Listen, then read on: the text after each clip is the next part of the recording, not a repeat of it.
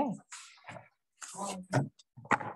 I'd like to call the hearing for 4633 Sulphur Springs Road and to order at 3 o'clock in the afternoon. Bear with me, I'm new at this. Do either one of you want to say anything or testify or have questions or anything? I will have all the above. Okay. Let me go ahead and swear you in. And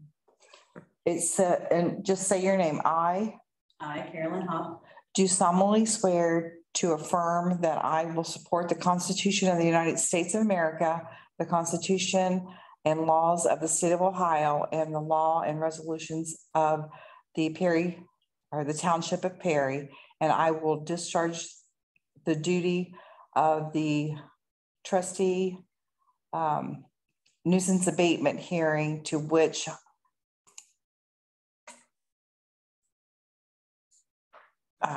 or testify to the best of my ability. Okay. All right. The reason we're having this nuisance abatement today is we have the property out at 4633 Sulphur Springs Road that has basically is abandoned now. The property owner is David Riley. He is not a resident of Ohio. He lives in Illinois. And there has been two violations that I have issued for the property. And there was also one on March 19th of 2021 that was done by Montgomery County.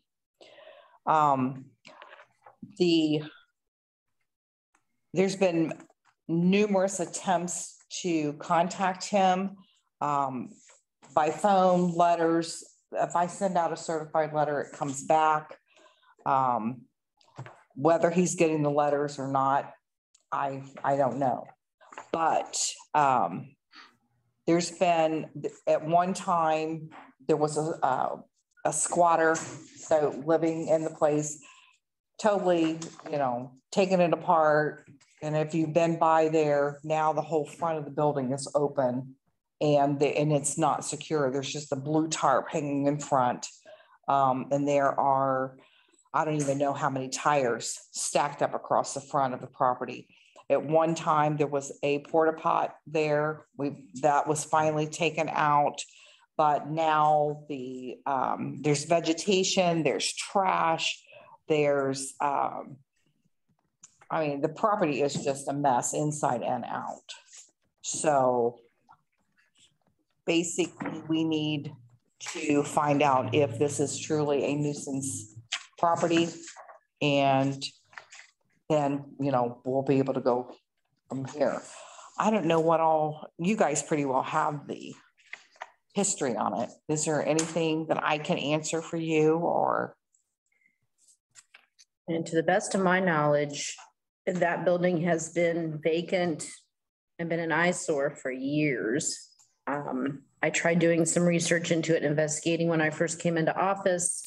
And I know that the previous zoning officer had a file on it, had some information. Mm-hmm. So this is not a new issue. This is something that goes a long way back.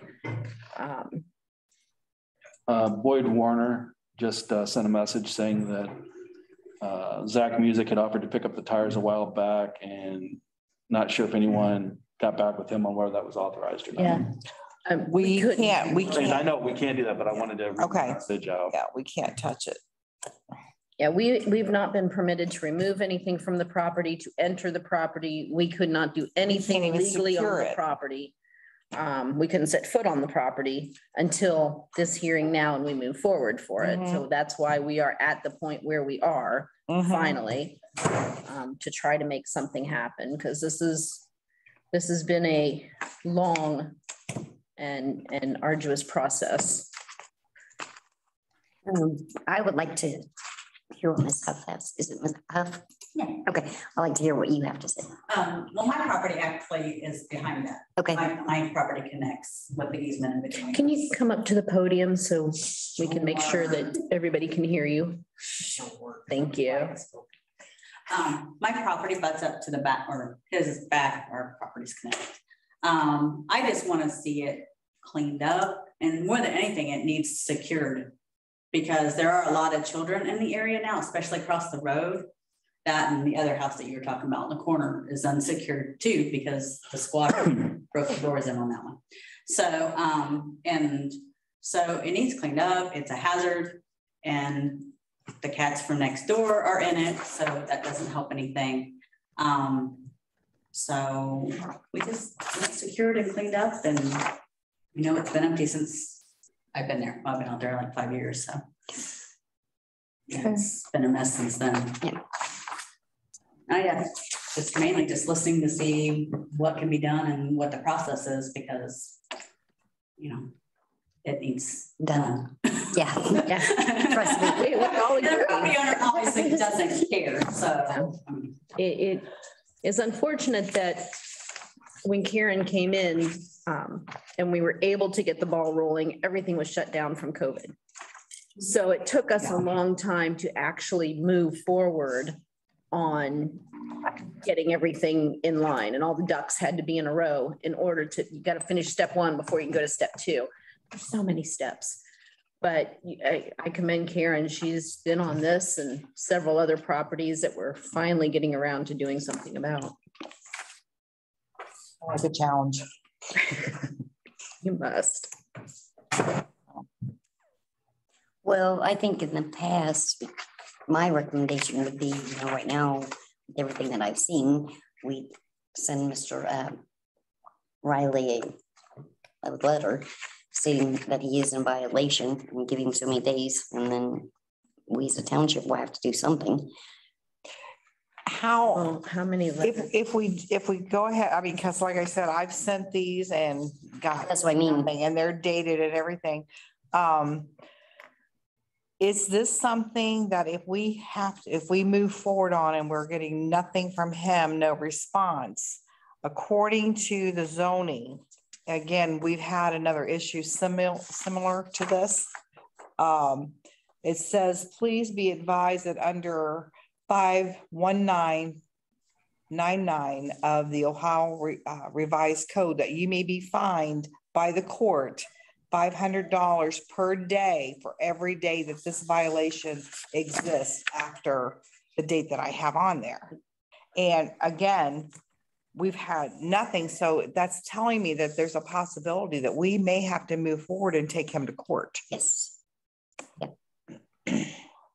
I know that's what we did on another property. And again, that's when. And that one's coming up again. Yes.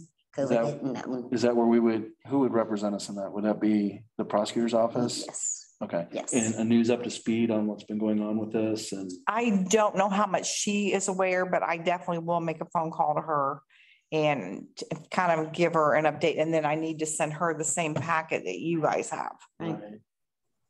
Because I know you can assist, it's just like mowing, you can assist their taxes, but I think this situation is a little different. it's more egregious. Yes. Well, there's a safety risk. And I, to be honest, I would hate for our guys to go in there. And I don't know how you would secure the property with the whole front of the interest gone. I don't think we can take on that liability. Yeah. Right. There's no flooring, half the flooring's gone. I mean. And I just pulled this from the auditor, I don't know, the auditor side or the trust, I forget. That on this property, right now, there's $16,583.29 that is Back on tax. back taxes. Yeah. So at that point, what is the has the land bank's been involved with the property? Yes. Because the $16,000 back tax is a county issue. Where do they stand on this right now? Well, they are still, I know that they were looking at talking to the fire marshal, you know, because we've kind of got the two properties going at the same time, Right. the Hicks property. Right. And one of the things that they're trying to figure out 100% is if there are gas tanks underneath that ground. So Under they, this property? No. Just under. no, under Under. the Hicks property, the one on the corner. Right. The day that we met with the land bank, she checked both of these properties out. And it does take some time for her to research to try to find these people and everything. Right. Yeah. And I did get an email from her because we've been pretty well talking just about, you know, every other day or so. They already have their attorneys checking on the, to find out who may be a family member or lien holder or whatever. So their attorneys is working on that. What is it? The title search? Isn't that what it's called? So that's what they're working on. So I don't know if this is, if we need to go, you know, make a motion that we wait on the land bank or. well, that's what I was gonna say is Yeah. that at this point, a nuisance abatement is to assess what the township's gonna do to Right. overcome the nuisance because the owner has not. Mhm. In this case, the township cannot overcome this nuisance, No. Not right? on our own. We can claim it, we can say, yea, verily, it is a nuisance. Mhm. Perry Township, sign off on it and move forward and give that to the land bank Mhm. or give that to the county and say, we are saying this is officially a nuisance. It needs abating, Mhm. but it is above the level of responsibility and actionability that Perry Township can take. Right. And that way we make sure we're in lockstep with them.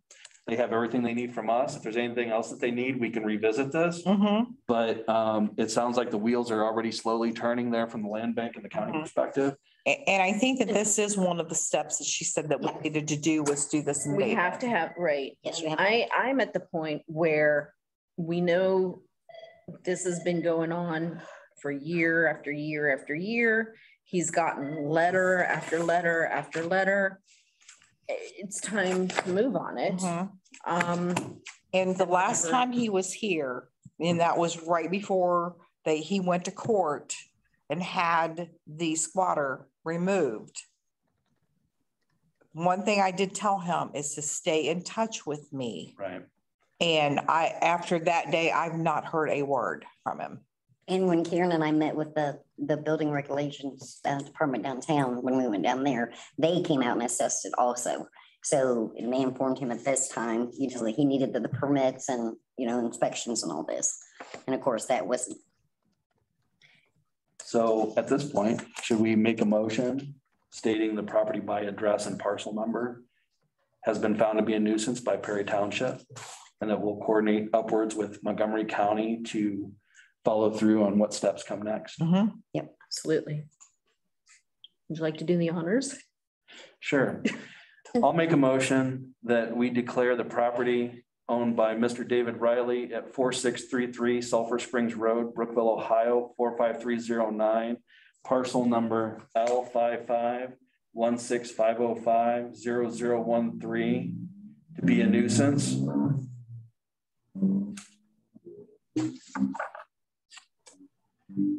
And that's really it. We're claiming I it to will be a nuisance. second. Wait, Mindy went, a second. Yeah, so. oh, so. You Call call roll for a That's, vote. Oh, yeah, that's what I'm yes. trying to do. Mindy went, Jason, Yes. Harshorn, and Yes. trustee Mears. I think my official stand, and I'm guessing you guys probably feel the same, and correct me if I'm wrong, that the sooner we can get this building at least secured, if not removed, is better for all around. I worry about the safety of the house next to it if the wall comes down. I worry about the children in the area, like mentioned before. And it's a mess. There's a new family that moved in to right next door the property, the bigger house, the white house, Okay. and they have small children. Uh-huh. So what I will do tomorrow is I will call our prosecutor and fill them in, ask them now that this meeting has happened, can we go on the property and at least secure it? And I don't know how we go about doing that. And I would call Susie. Yeah. Check her with the new- Yes. Yeah, I'll Yes. coordinate with. If they do it, because, you know, remember, we don't want, Right. And get rid of the tires. And then if Mr. Music wants to come pick the tires up, he should be able to do that. That'd be great. The other thing is that we can then step up the police presence to check it regularly throughout the day, the week, to make sure that there are no additional squatters, there's no illegal activity happening there, Mm-hmm. and try to make it as safe and secure as we can for the residents in that area. Okay. All right, sounds like a plan. Any other comments, questions, concerns? No, that's good. We'll see what happens. Well, I make a motion that we adjourn. Trustee Mears, yes. trustee Hartshorn, Yes. trustee Wynn. Yes. Thanks, everybody.